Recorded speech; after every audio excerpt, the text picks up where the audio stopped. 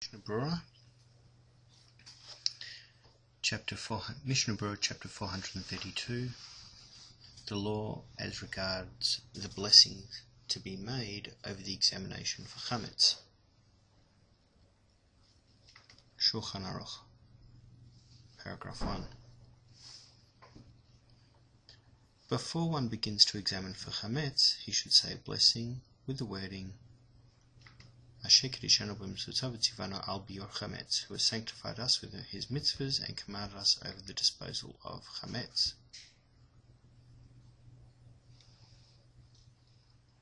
If one began to examine for Chametz without having said the blessing and he later realized this, he should say the blessing then, as long as he has not yet finished his examination.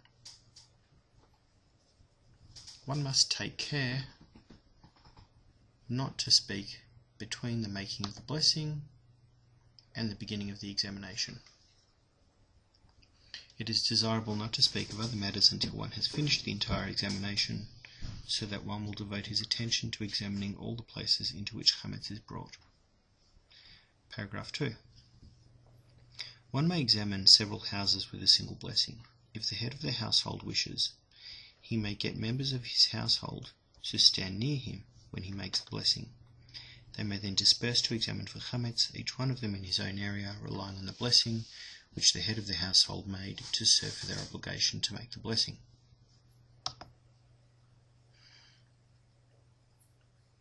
The Ramah.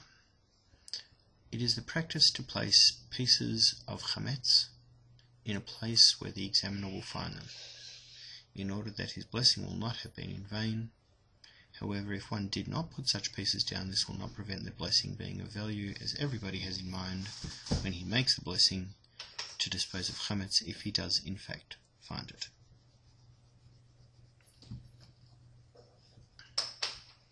Now, back to the Mishnah Berurah.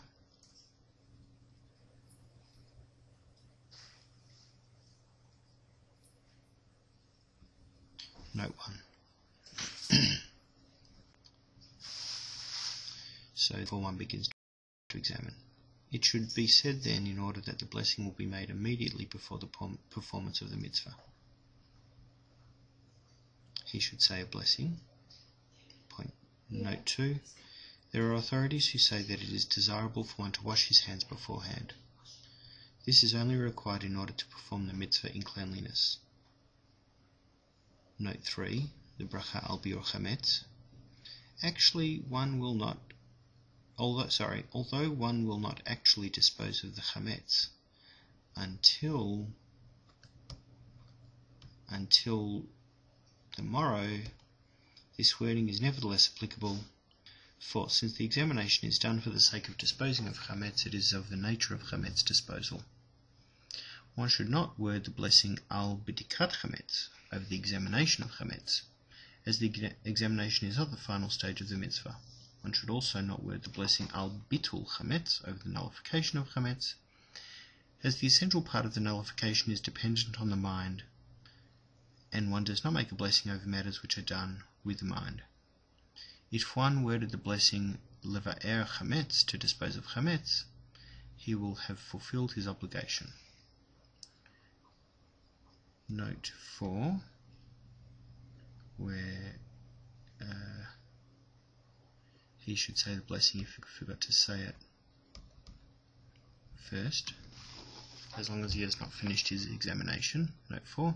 This is because as long as one has not yet finished the examination, he is still classed as being at a stage immediately before the performance of the mitzvah of examining for Chametz. If one already finished the examination without having made the blessing, he should not make the blessing now, but should make the blessing on the morrow at the time when he burns the Chametz. This is possible because the blessing is worded al bior Chametz over the disposal of Chametz.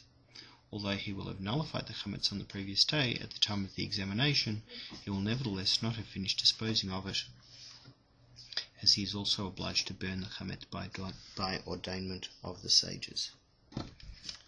Furthermore, he will have worded the nullification then all Chametz which I have not seen, but will not have nullified the Chametz he could see.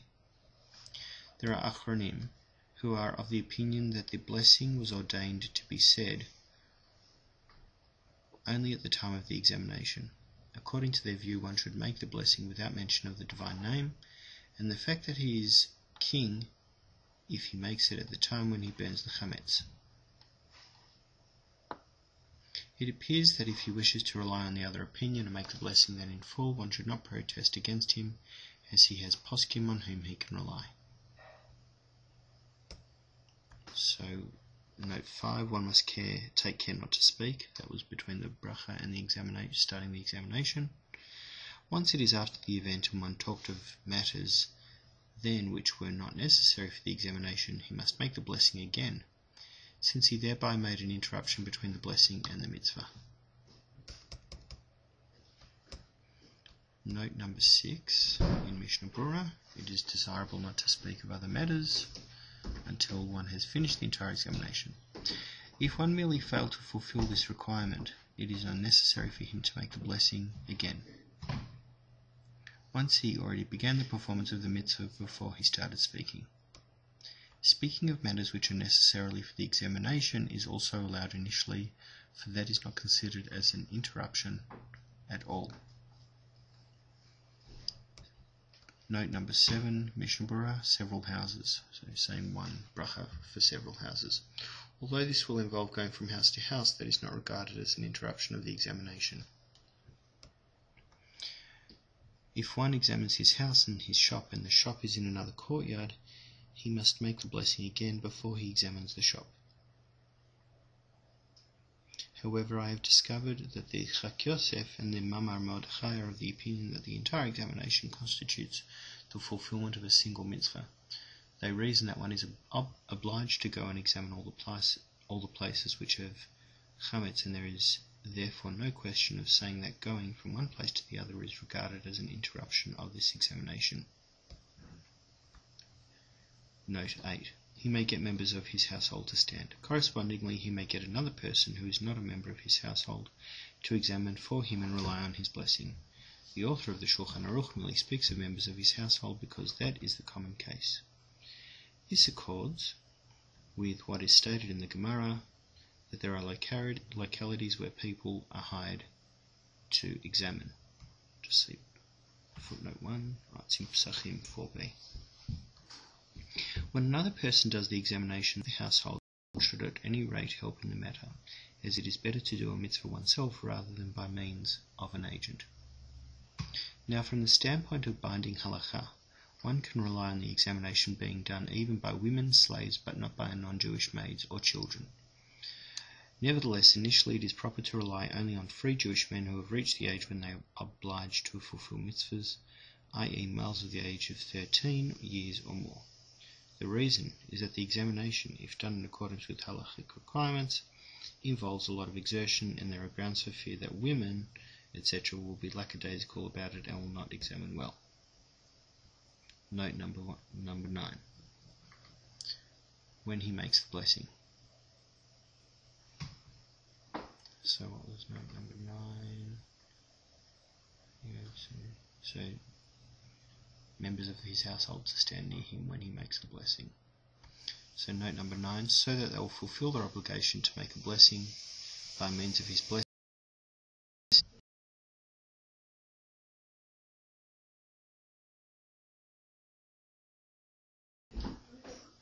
They may then disperse to examine for Chametz, each one of them in his own area, relying on the blessing.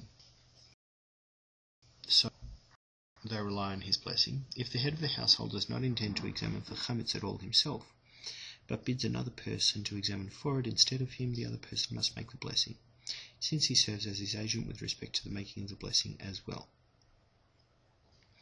Note number 11, which the head of the household made. So the bracha made by the head of the household. However, if they did not hear his blessing, then initially they should not be sent to examine for Chametz. Nevertheless, it is difficult for the head of the household to complete the examination on his own. If it is difficult, he may ask another person to help him, and that other person does not need to make the blessing. This is because the entire examination constitutes a single mitzvah, and the head of the household already made a blessing over it. Note number 12. It is the practice to place. Practice to place pieces of chametz in a place where the examiner will find them. Okay. So, i.e. firm chametz which will not crumble. It should also be placed in a place which is protected from children and mice. And note number 13, however, which is, however, if one did not put such pieces down, this will not prevent the blessing being of value. Okay, so 13. However, the Ramah disputes the reasoning underlying this practice and is of the opinion that even though one may not find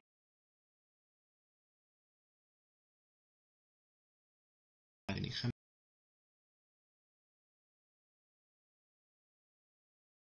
chametz, this does not matter at all. The Taz writes further that the blessing also relates to the chametz that one will definitely dispose tomorrow, i.e. the chametz which will remain after he has eaten. It is merely that the disposal of chametz begins that day with the examination made at night, as explained above in section 431. The Acharonim agree that this is the halakha according to be followed. At any rate, it's not advisable to abolish any established practice of Israel. See there where he gives reasons for the practice. The Ari of blessed memory also writes of this practice and states that one should place 10 pieces of chametz for the examiner to find. However, one must be very careful that none of the pieces should get lost.